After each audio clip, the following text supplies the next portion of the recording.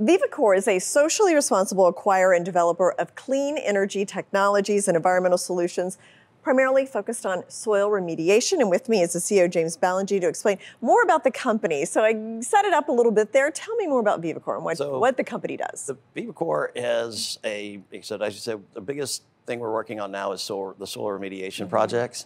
And that we're taking soil that's contaminated with hydrocarbons and running it through process and getting the oil out, and we're able to get it clean enough where, the goal is to get clean enough where you can put it back into the fill without having to go to landfill or dispose of it as hazardous waste anymore.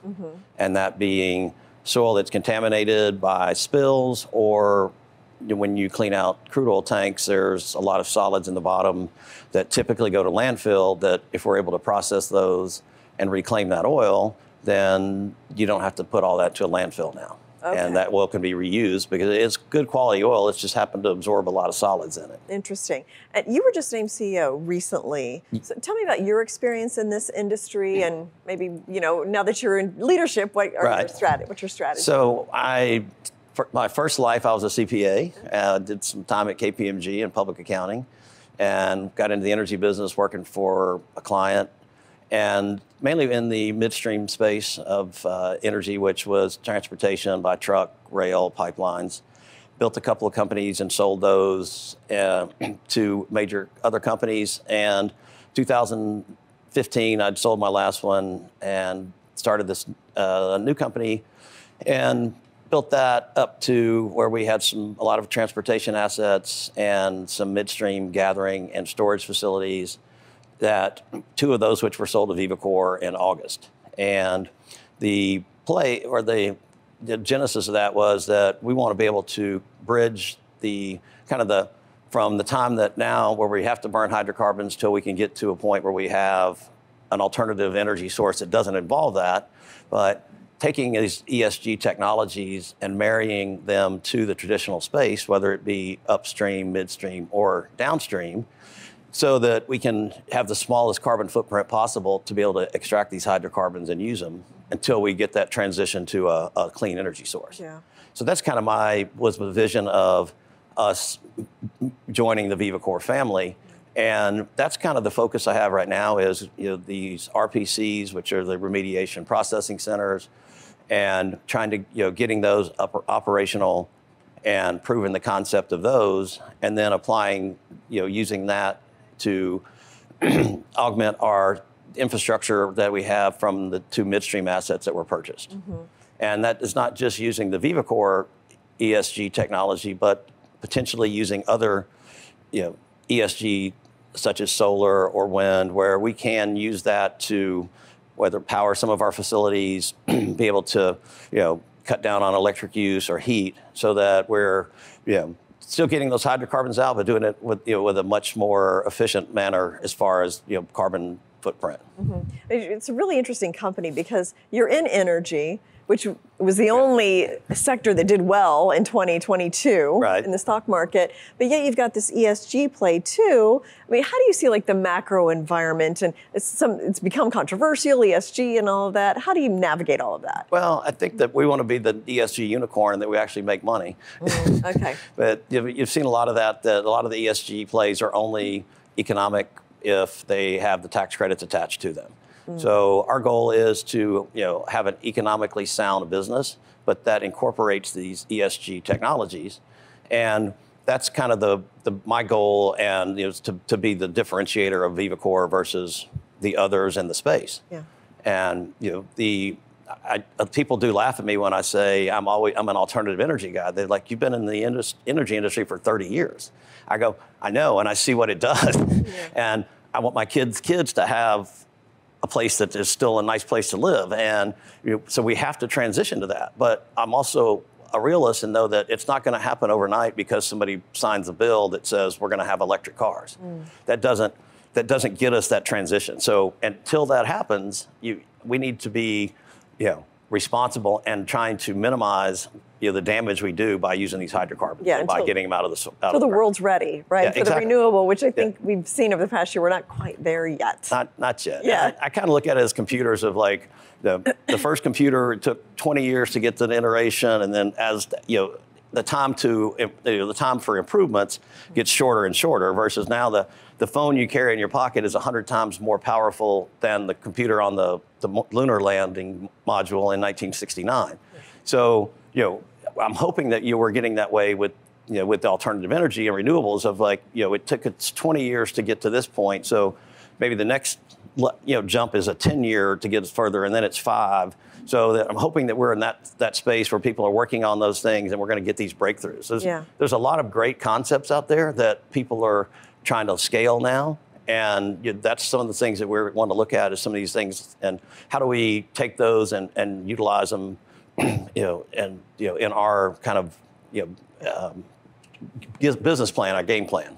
Now, it definitely seems like there's a lot of smart people working on all kinds of solutions for this. Yes. So it feels like it's inevitable, but not quite there yet. Right, so. and there are, and I always tell people, like, when I talk about something, I go, I was told this, but until I actually see it work, just because there's a lot of people that make a lot of claims of, oh, we can take production water and we can make it into drinking water. I'm like, well, I don't really see the CEO taking a glass of that and drinking it. Interesting. So until you actually show me you can do it and we can actually prove it and scale it up, then it's still it's still not a viable concept. So there's a lot of that to wade through, but there are a lot of really smart people that are working on it, and I feel like we're going in the right direction, and I hope we'll continue to help make progress with it. Now, is this soil remediation process, is that a proprietary Yes, it is. Okay. And it's something that we've engineered and our engineers patented, and we've that's our focus right now, is to get it operational and prove the concept with the tank bottoms. And once we do that, I think that we're kind of in that show me mode with everyone, is, okay, show me that this works. You've said it does. We've proven the concept with machines. We know it works. We know it's, that the results are there. Now we just have to put it to a size of scale where it's economical and it's, producing revenue and it's performing as advertised. Now, the IEA predicts record demand for oil this year, mainly because China's reopening very quickly. Right. Will that impact Vivakor at all? We're not as price sensitive as like an E&P producer, but anybody that's in the midstream space that says they're not subject to price fluctuations is not being honest. Now, versus an E&P where you have a dip this way or that way, you have a very steep change. It's much slower, less steep change in what the effect on a midstream business. Because when oil goes from 100 to 50, existing wells are still transported. Okay. It's just new wells aren't coming on as much. So whereas the drilling activity may go like that, midstream is more of a kind of, so it will affect some of those. The higher prices, I think, there will be more drilling. More drilling means there's more spills, there's more stuff to clean up. So that could help your business. It could help. So there's, for me, just personally, I like $65 to $75 oil, because when you get the jumps to 100, you get scarcity of resources, whether it's drillers, whether it's truck drivers to haul the oil, because everybody's scrambling for employees and you're pricing everybody out. Okay. And this last round when crude went to 100, the producers really showed restraint in that they didn't go out and just start drilling a bunch of wells, and then all of a sudden now you get this huge increase in supply. That's right. And you get these huge swings. And that's the only thing I know for certain in the oil industry, is that you're going to have booms and busts. That's interesting. And my theory has always been that when things are good, you prepare for bad, and when they're bad, you prepare for good. Okay, that's a pretty good philosophy, actually. So finally, you just moved the company's headquarters to Texas. So kind of explain where you were and what was behind that strategy. So when the company's base was originally as a Nevada company, and the CEO was officed between Utah and Irvine, California. So we're going to consolidate those and move all of the operation, the administration, accounting, finance, all those functions into Texas. It's more centrally located for the assets that we have, and where we are looking to add additional assets. And just Texas is a very business-friendly state and energy. So, and I live there, so it's a little bit of a self-serving, because I don't need to be flying out to Orange County all the time. So, but And we have a lot of infrastructure there from my existing businesses that we're leveraging that so that we're able to do a lot of the stuff for Vivakor without having to take on additional overhead.